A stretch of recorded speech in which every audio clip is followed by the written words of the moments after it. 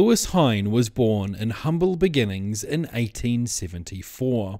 He studied sociology at a number of universities and eventually became a teacher at the Ethical Culture School in New York City.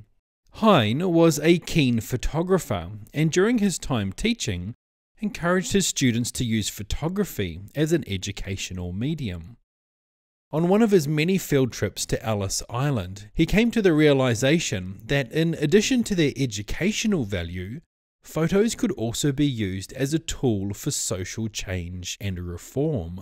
When he started a new role as the photographer for the NCLC, the National Child Labour Committee, he was about to start work on what would be his most impactful work. Over a period of 10 years, he documented the use of child labour in the various industries around the states of North and South Carolina. You might not think so, but this was actually quite dangerous work. The NCLC's mission was to end the practice of child labour, and a lot of factories wanted to hide that they used kids for work, so Hine was often threatened with violence or death by foremen or factory police.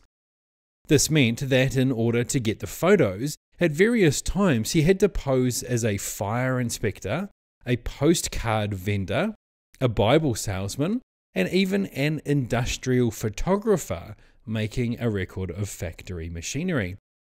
As you can see, his work was incredible. Not only are the photos beautifully set up, but they are so very human.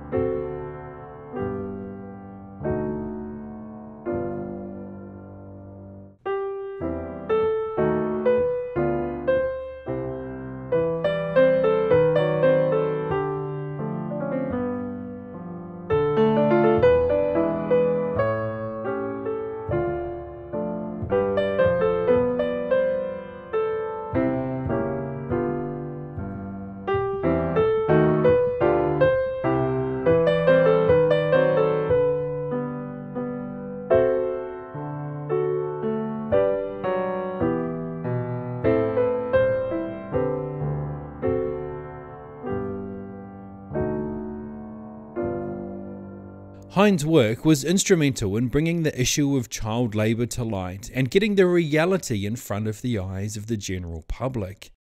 Ultimately, the practice of child labour came to an end. Hine remained a photographer for the rest of his career, and his next most famous work is his recording of the construction of the Empire State Building. He died at 66 years of age, and though he was penniless at the time, he left behind quite a legacy. His work had been critical in the ending of child slavery, and even today the National Child Labour Committee remains active and each year gives out the Wickes Hine Award to people who have worked hard as advocates for children.